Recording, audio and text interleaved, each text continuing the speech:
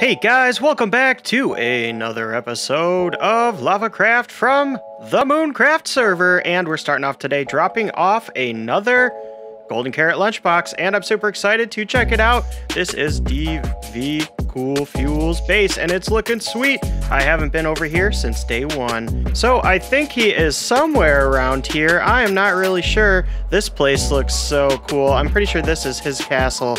Wow, look at this, right on 0, too. Oh man, this is sweet. Wow, very imperial. I love it. Yep, so I'm not really sure where he is, but he's got a ton of awesome stuff. Oh, there he is. How do I get in here? That's cool. Whoa, this is sweet.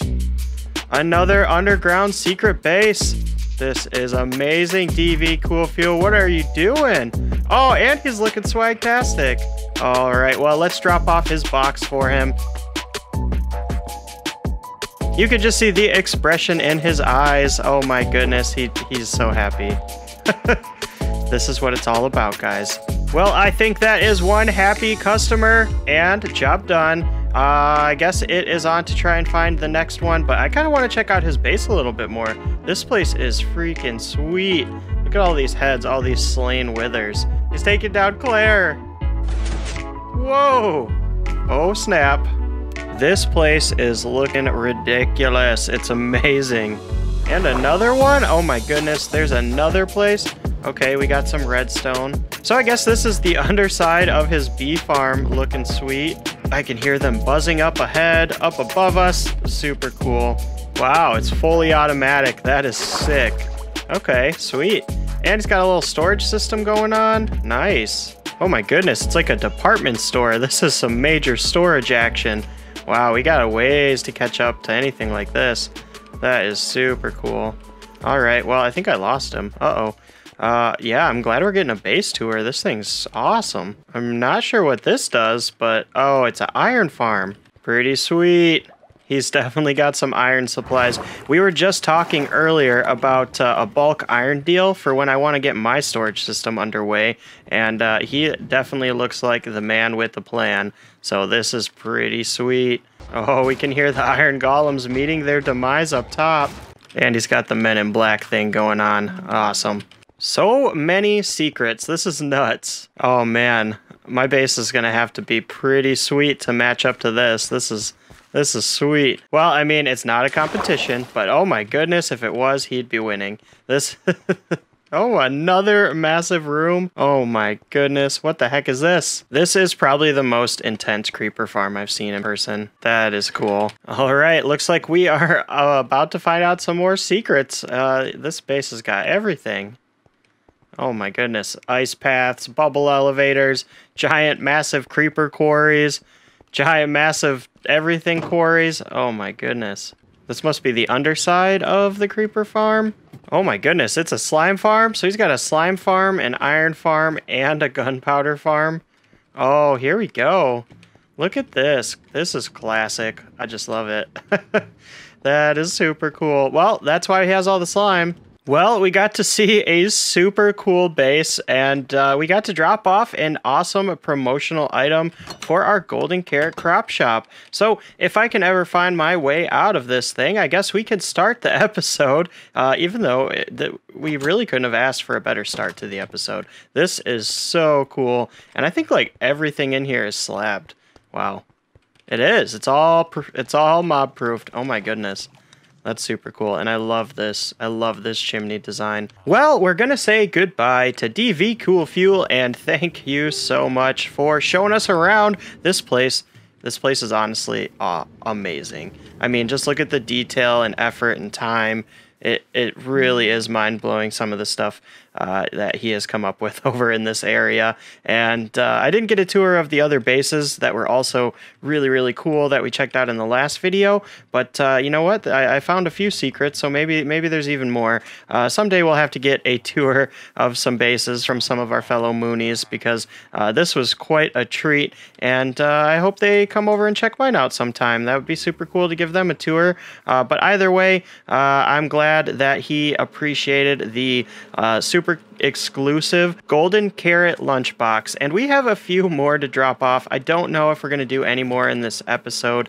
It really just depends on who's online, but this was a really fun little segment, so let me know what you guys think of it in the comments down below. But for now, it is time to get back to business. And the business we're getting back to today is setting up even more of our limited edition golden carrot lunchboxes, because we have a few new server mates and we're going to have to drop those off to them eventually.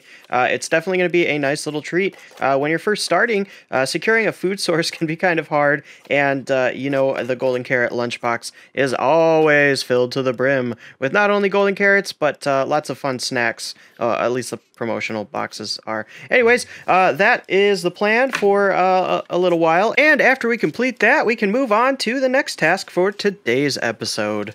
So we are back at the task board because we have to choose another task, and in addition to that, we have to take a few down. So we have completed a melon and pumpkin farm. We have amassed emeralds like crazy. I'll show that to you guys in just a second. And we have also finished up a bee farm. So that leaves a few projects, and they're all very big projects. I guess potions, yeah, that's a big project as well. So which one should we do today? Well, I think that we are actually going to go for a wool farm, and if you didn't know, we actually have a few friendly farm animals over here. So we've collected pretty much all of them. Well, you know, the basics. We got the chickens, sheep, cows, and pigs, and we just need a couple of these sheep over here, and we're gonna have to go and get all of the different colors of dye, and I'm pretty sure they sell it in the shopping district, but let's go ahead and see how many we can craft up on our own before we go spend all of our diamonds, because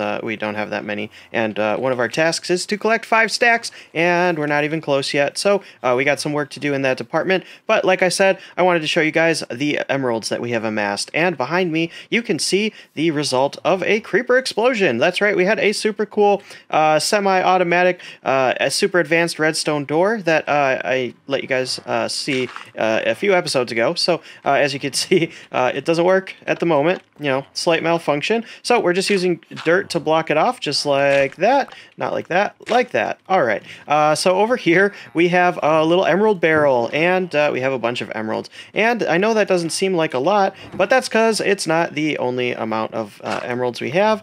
Let's just put our dirt door back right there and head over to the other area where we are storing our emeralds, and that is again another trading hall. The trading hall we were just in, crafting up some more of our super legendary promotional golden carrot lunchboxes. Right over here is the emerald supply, and as you can see, we got the emeralds, lots of them. In fact, we have enough to probably make a couple beacons, and I want to show something super cool to you guys in that department, but first we gotta sleep. So you guys remember at the beginning of the episode when we checked out DV Cool Fuel's base and we gave him a present? Well, it turns out he had actually gifted us something right there, and that was convenient that I just disappeared for a second, I guess, because it is a super amazing gift, and it is a nether star. While we were chatting about the bulk iron deal, he was killing some withers, and I wished him good luck in getting his nether stars for the day, because I was just hearing the wither dying, so I thought it was pretty fun, and he actually gifted us our very first nether star. So we're going to put that in our inventory, and he left us a little note for stellar effort on the server. I appreciate it. So I will continue to work my very hardest and not leave dirt rails laying around everywhere, and make this server a little bit more beautiful in my own way. Look at this, guys. I'm invisible. Weird. There's some strange stuff going on the MoonCraft server today. There we go. There we go. I'm gone. I'm back. That's enough messing around. It is time to get to work. So, thanks to DV Cool Fuel's very, very generous gift, we can now make our very first beacon on the server, and I would actually like to go to the shopping district and buy, I think, 2 more. We should have enough emeralds for that, I believe. Anyways, we also need to purchase some dye. I'm not sure how many we can actually craft up. We have quite a few different flowers and stuff, so I'll see if we can get them all. If not, we will fill in the gaps at the dye shop, because I'm pretty sure it got an upgrade. It definitely has all the colors, and we need all the colors. So luckily for us, we were actually able to find some random bits and bobs laying around and craft up every color of dye, so we could save up some diamonds. Yeah, because we're gonna need them when we go buy those beacons. But first, we have to craft our very own, and let me show you guys the plot for our wool farm. So over in this barren wasteland over here that we've created, where we were kind of initially farming some different kinds of items like pumpkins and yeah, some other sweet berries and stuff like that, and I don't know what's going on over there. We are going to redesign this whole area, get rid of this ugly farmland madness, and yeah, we're gonna put it over here. Cool. So let's go craft that beacon together, our very first beacon, and then we will head over to the shopping district. All right, here we go, y'all. Boom. Did we get an achievement? No, we didn't get an achievement. Well, that's definitely the very first beacon we've ever crafted, and it is time to go purchase a few more, so let's head over to the shopping district. While we're here, we might as well check out the profits of our stores, see if we've made any diamonds that we can spend. Nope, and there's probably not, so I'll go ahead and check these all real quick, and I'll let you know.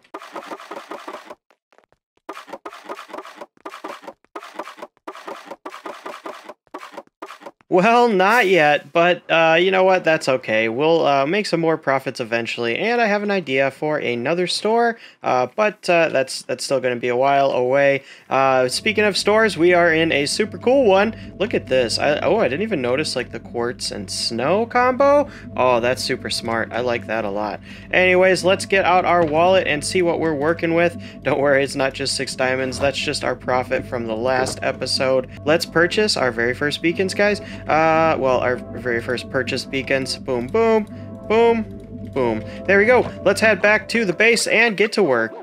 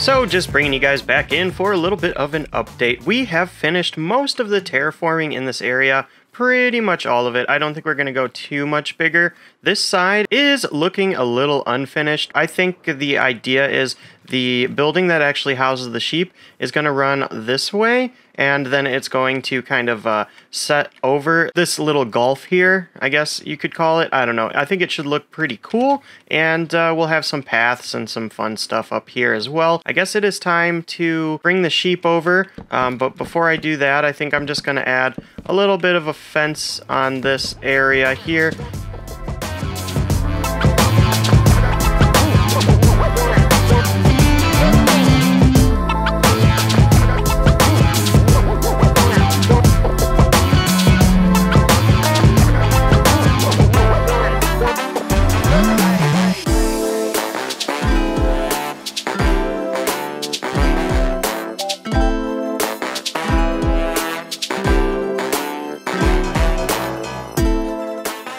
So this area is looking pretty good so far. Let me know what you think. And I have made some pretty major changes since the time lapse. Well, I have started to kind of rough out the area where the actual sheep farm is going to go.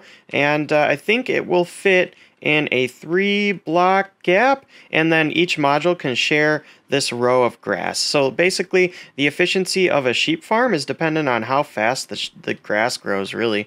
Every time the grass grows back after the sheep eats the grass, this observer is going to detect the change in block state and fire off this dispenser, which is going to have some shears in it. And then we have a second module right there, which is why we need 2 of each dye, because we're going to have 2 sheep of each color, and this thing is going to hopefully be pretty efficient. It's not going to be super crazy like the one we did in our last series where we had 12 of each sheep and it took 3 days to build. Now, I think this should only take maybe like an hour to build up, but I should probably knock on this wood because it always takes longer than you think it does. Anyways, I think that's pretty much how it's going to work.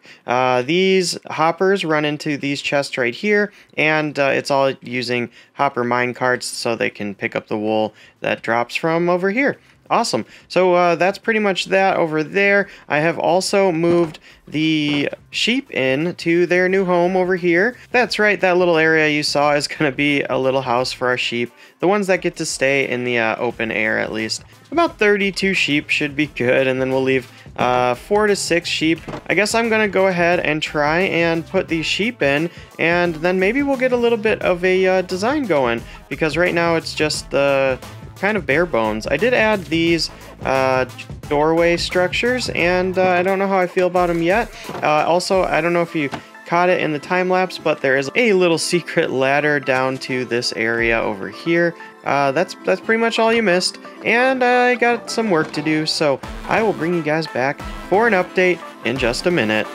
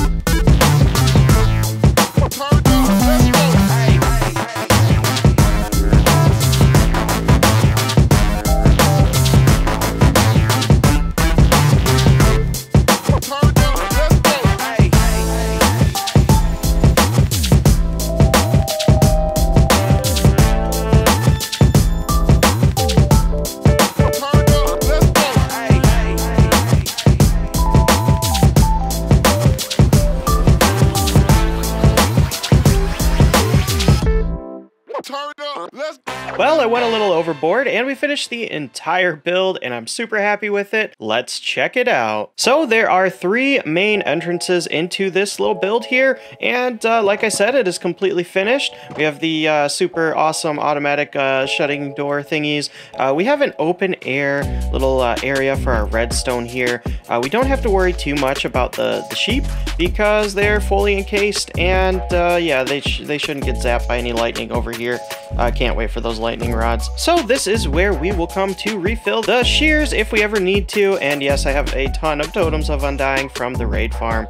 Super cool. Thanks, LavaCraft, for that. And let's check it out. So all of the carpets correspond with the color of the sheep, obviously. And we have had this thing running for quite a while now. So let's check and see how it's doing.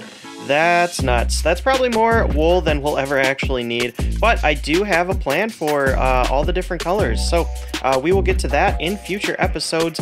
Unfortunately, though, that is all we have time for today. I hope you guys enjoyed today's episode. If so, make sure you hit that like button, and if you really enjoyed it and you're excited to see even more content from the MoonCraft server, make sure you hit that subscribe button because we put out episodes every single week. That's right. So look forward to that next week, and hopefully you guys enjoyed. So I will catch you in the next one. That is it for me today. Bye.